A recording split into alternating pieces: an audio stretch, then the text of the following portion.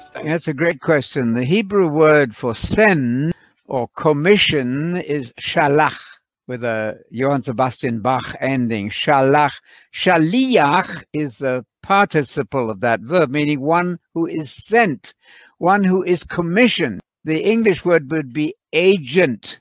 There is an adjective in English we don't use, agentival. I wouldn't recommend you use that. But if you are a shaliach, you are representing God. And Jesus was claiming to be the unequaled, authorized shaliach, agent, apostle would be the word, one sent, one commissioned by God.